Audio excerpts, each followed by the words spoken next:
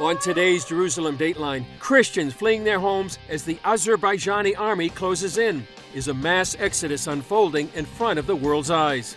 And one man's battle to present the truth about Israel, using social media to combat dangerous stereotypes. Plus, bonds of friendship between Israel and Papuanuguini, the first Pacific Island nation to locate its embassy in Jerusalem. All this and more coming up on this edition of Jerusalem Dateline.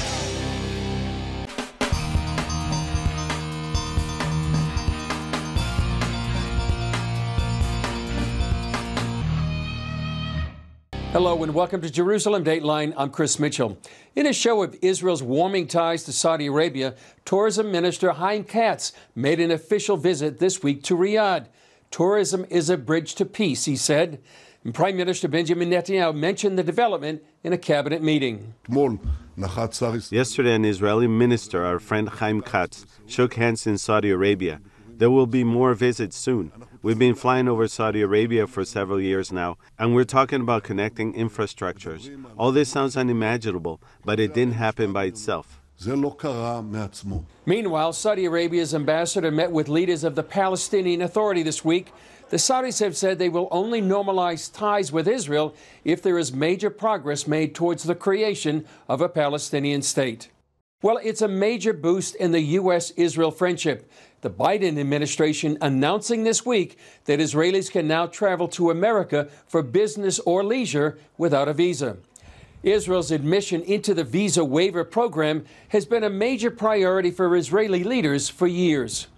Only a select group of mostly European and Asian countries are a part of the program. While the move will save Israeli travelers from a lot of paperwork, the U.S. says it will also help the two nations fight terror together. Some critics of the program say it's a potential security risk, since Israel may only be permitted to stop around 3% of Palestinian Americans for security reasons. The U.S. also will reportedly station observers at Israeli ports of entry to ensure Israel is not discriminating against Palestinian citizens.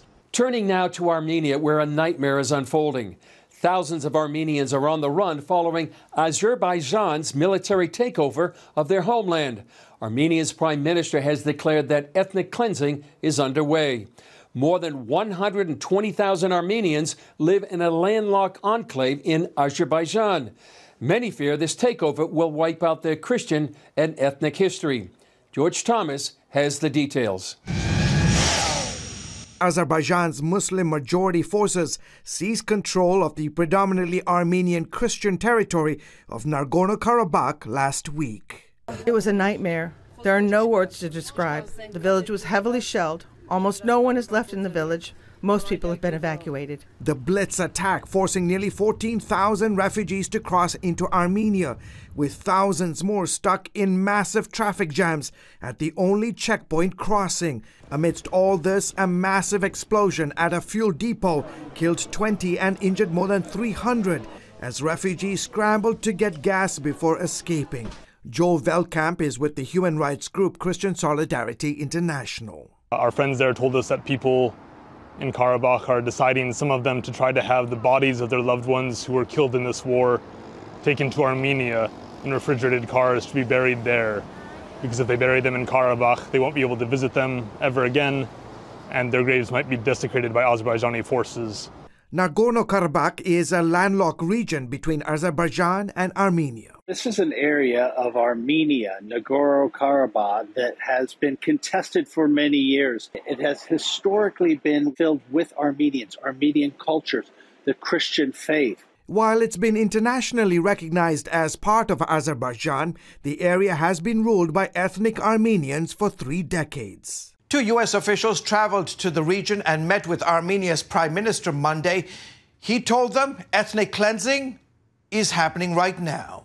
We received word yesterday from our friends in Nagorno-Karabakh that essentially deportations are beginning of the entire Armenian population of Nagorno-Karabakh.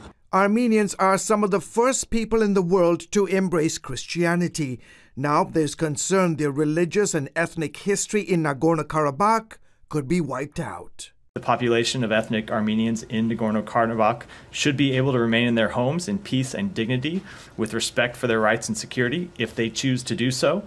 Those who want to leave and return should be allowed safe passage. CBN contributor Chuck Holton, who has reported extensively from Armenia, warns Azerbaijan's ambitions don't stop at Nagorno-Karabakh's borders. The real concern here is that Azerbaijan is not going to stop by just taking over this one exclave. They're literally talking about taking all of Armenia. George Thomas, CBN News. They're called Confucius classrooms. 500 American schools are using a curriculum designed by China's Communist Party. Critics say the programs aim to indoctrinate students into believing that China is not a tyrannical country. Dale Hurd reports. China is believed to have spent at least $17 million establishing Confucius classrooms in 143 school districts across the U.S., teaching school children Beijing's view of the world. Confucius classrooms are the public school version of Confucius Institutes, Chinese government-financed cultural programs that operate on college campuses, like this one at George Mason University. But while Congress has cracked down on Confucius Institutes by targeting their funding, experts told the House Committee on Education and the Workforce that Confucius classrooms are operating with little or no oversight. This is an issue of national security.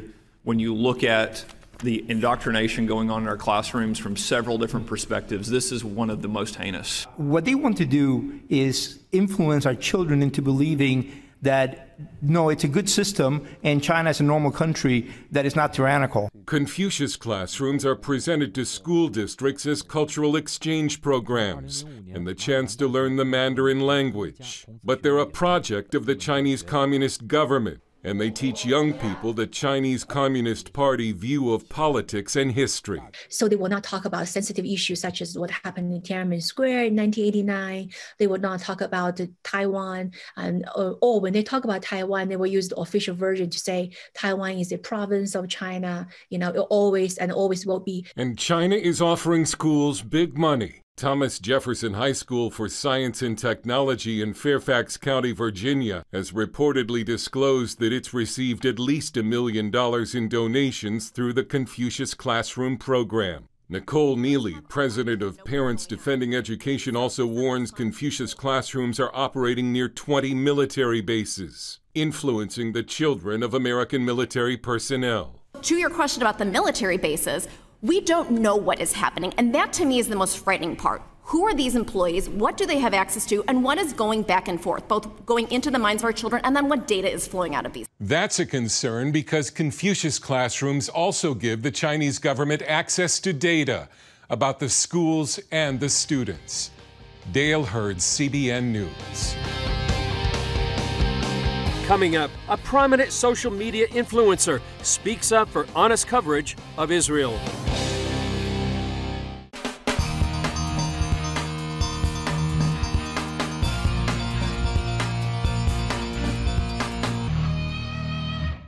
Hanania Naftali serves as media advisor to Prime Minister Benjamin Netanyahu, and he makes it his personal campaign to correct misperceptions about Israel. He spoke with us about his motivations. Hanania Naftali, great to be with you. We're here at Ramat Raquel, and you just spoke on the importance of the media battle for Israel. Tell us how important it is that this front lines of this battle for truth is to the Jewish state. I think that it's essential because today truth is such a rare ingredient in our world. You see so much lies, deception. Nowadays anti-Semitism comes in the new form of anti-Zionism. They say, we don't hate Jews, we only hate Israel. That's a lie.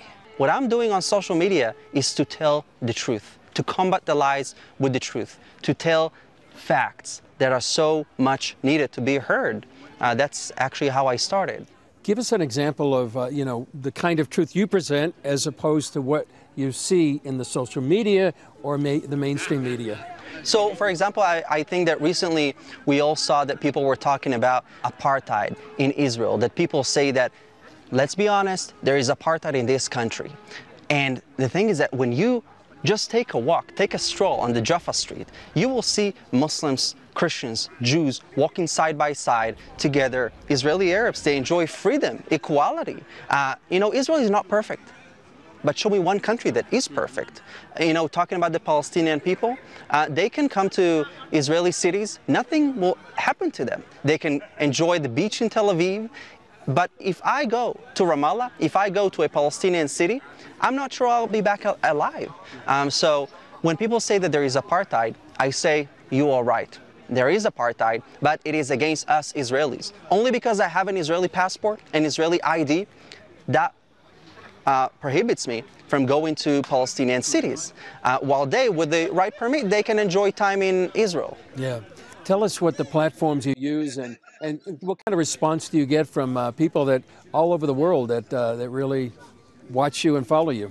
So I have to say social media was not natural for me, but when I served in the Israel Defense Forces, I saw that there is a need. I saw that they were calling us war criminals. I saw that they were telling me we're killing Palestinian people, and that was complete lies. I was not okay with that. So I said that I'm going to change that. I'm going to take action. I will do something about it. So I started to make videos about Israel. I said, okay, what can I do? Videos. Just like I fought Hamas terrorists in Gaza, today I fight anti-Israelism, terrorism on social media. So I think that an amazing example that I have is that I got one message from this guy in Lebanon that tells me he opens the window and he sees flags of Hezbollah. But he says, my heart is with you, with the Israeli people. I know the truth because I consume it on social media, this Times Square of the world where everybody comes to consume and to be heard and to say stuff. So I think that this is a great example that shows that there is power to social media and it has no borders. That's the beauty of it. So how can people follow you, and what would you encourage people to do is if they want to advocate for Israel and the Jewish state? Well, first of all, you are able to find me on social media. I believe in being everywhere.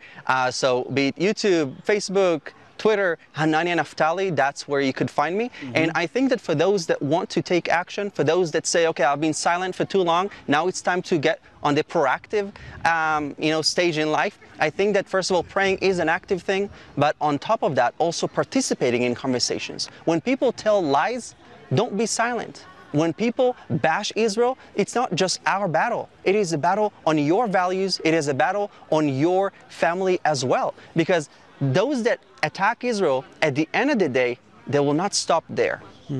So final question, Naftali. What would you say, how important is this battle? I mean, is this as important as coming against Iran's nuclear program, or coming against Hamas or Hezbollah? How would you equate this battle in the social media world? So when I began my action on social media, I never imagined that, it would reach millions of people. I just said, okay, I have this passion, let's do something with it. But very quickly, I realized that one tweet has an impact of an entire army. One video can change the minds of millions of people. And when you just realize that, you can make so many friends for Israel, so many people that would hear the truth. I don't ask people to love my country. I just want them to have the truth and decide for themselves. Right. Well, Hanania Naftali, great to be with you, and hopefully many people will be following you on social media. Thank you very much. Up next, talking with a special friend of Israel whose country went the extra mile to show its support.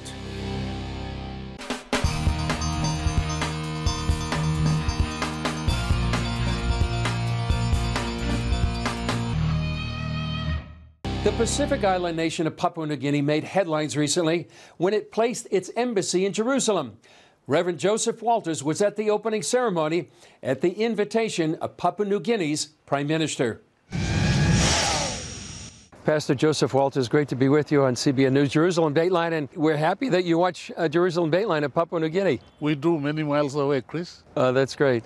You're here because the Prime Minister of Papua New Guinea invited you to the ceremony to mark the move of the Papua New Guinea embassy to Jerusalem. What was that ceremony like? It was awesome, historic for our country, and I was invited as a church leader to represent the faith of the Christians in Papua New Guinea. which is based on the God of Abraham, Isaac, and Jacob, and the Bible that we teach and we preach from. Why is it so significant for Papua New Guinea to move their embassy here to this city? Well, a lot of things have taken place in our country, including bringing a 400-year-old original King James Bible, a lot of prayer, a lot of Christians subscribe to the God of Abraham, Isaac, and Jacob, and there is now a possibility of changing the country into a Christian country by the National Parliament, and a number of other things that naturally made the government see that it's only correct for us to put an embassy in Jerusalem. And at the opening of the embassy, our Prime Minister said that it is not complete, our Christian faith in your God, when he talked to Mr. Netanyahu, is not complete without our embassy in your city. Now, what impact do you believe it's going to have on your country? Big impact, Chris. Already the people are excited, especially the Christian populace is so excited that our government has made that move and stand.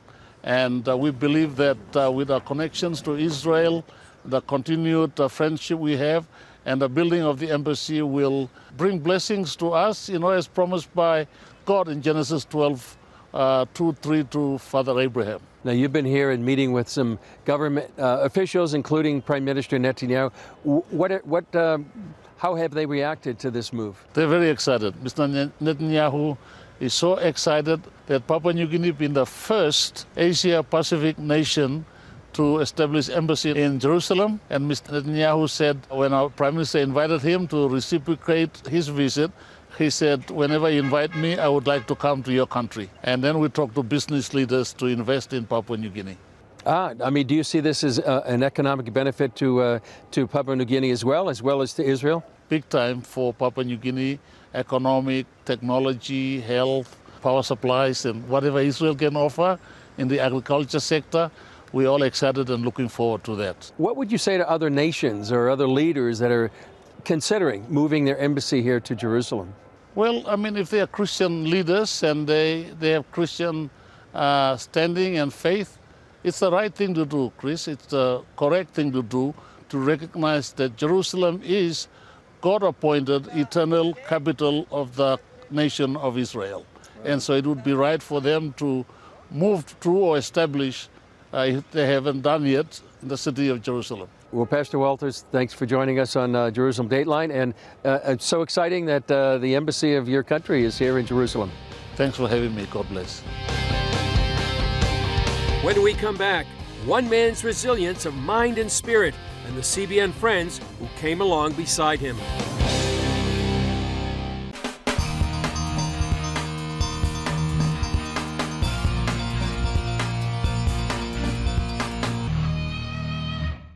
You've heard the saying, you can't keep a good man down. CBN Israel heard about an individual who had immigrated from Ukraine and needed some help.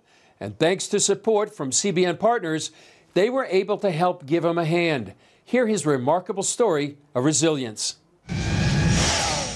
As a young man growing up in Ukraine, Boris was an aspiring athlete. But a debilitating sporting accident caused Boris to lose the use of his legs over time. When I came to Israel, the doctors told me I needed surgery, but there was little chance that I would get better. The surgery didn't go well. It was a very difficult time. I was really depressed. I couldn't grasp it. I suddenly realized that the past was gone and I had no future. I had nothing I could hope for. With time, Boris learned to get around in the wheelchair, but on the inside, he was filled with anger and hopelessness. Over the years, Boris started having difficulty rolling his wheelchair for long distances. He preferred to stay at home, but that made him feel lonely. My shoulders were hurting from the constant strain. I couldn't go very far, and I couldn't talk to people. Your donations to CBN Israel provided help for Boris to get a special motorized chair, and now he is free to move around and help others. It was a blessing from God that He sent through you. We are one family, spread out in the world. I'm so thankful for the donors that provided this help. You can't put a price on selfless help. I just see God working through your support. All I can say is thank you. With Yom Kippur behind us, we're on the eve of the Jewish holiday known as Sukkot, or the Feast of Tabernacles. Take a look at this dramatic presentation of the biblical command to observe this festive holiday.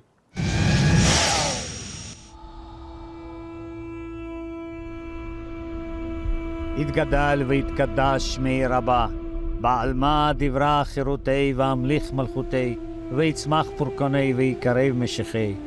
בחי חון ובמי חון וכל בית ישראל, בעגלה ובזמן קריב וימרו. You shall dwell in booths for 7 days, so that your generations may know that I made the people of Israel dwell in the desert, when I brought them out of the land of Egypt. You shall rejoice in the presence of the Lord your God 7 days. שמי רבה מבורך, לעילה ולמיה על מיה יתברך, וישתבח ויתפאר ויתרמם ויתנשא, ויתהדר ויתעלה ויתהלל. God displayed his presence to the people of Israel in the wilderness. Even so, they chose to turn astray and followed in the ways of other nations. God dispersed them throughout the peoples before bringing them back to his land.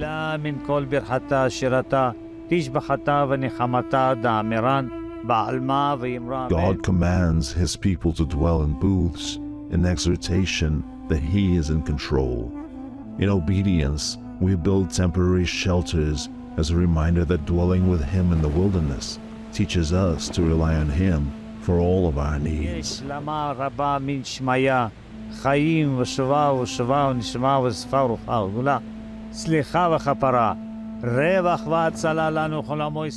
The Feast of Tabernacles is the culmination of God's plan of gathering the nations to himself. It's a promise to bring together the faithful of many nations to join the commonwealth of his people.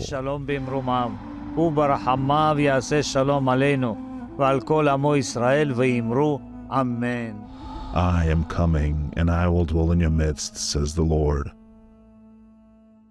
Well, that's all for this edition of Jerusalem Dateline. Thanks for joining us. Remember, you can follow us on social media and access CBN content through our CBN News and other CBN apps. And don't forget to sign up for our email blasts. And to all our Jewish friends, Hag Sukkot Sameach. Happy Feast of Tabernacles. I'm Chris Mitchell. We'll see you next time on Jerusalem Dateline.